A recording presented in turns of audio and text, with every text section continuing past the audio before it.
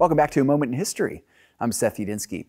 In the election of 1976, Americans were looking for a remake from the Watergate Scandal and the rough Vietnam years that had dominated national news.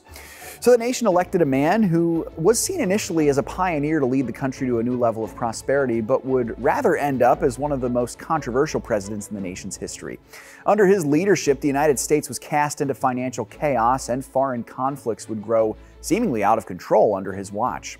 He was the 39th President of the United States, Jimmy Carter.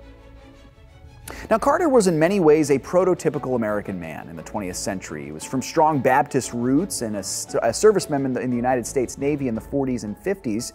He married his wife Rosalind during this time as well.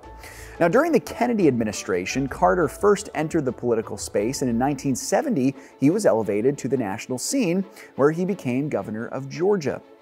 Now, Carter's governorship earned him the clout needed to make a run for the presidency on the Democratic ticket.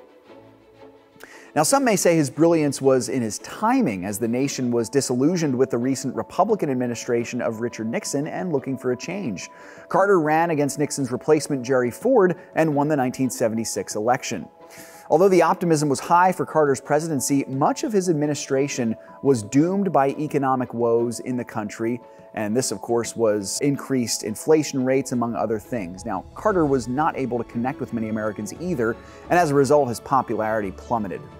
Add on to that, the later portion of his presidency was clouded by increased Cold War tensions with Russia and the very troubling Iranian hostage situation at the turn of the decade of the 70s into the 80s.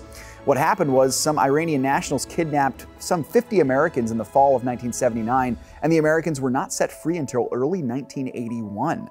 By then, it was too late for Carter, who lost the 1980 election to the wildly popular Ronald Reagan. Now, Carter's been much maligned in his years since his presidency, especially compared to the prosperous years that followed under Reagan. He did, however, win a Nobel Peace Prize in the year 2002. Thanks so much for joining me once again for A Moment in History.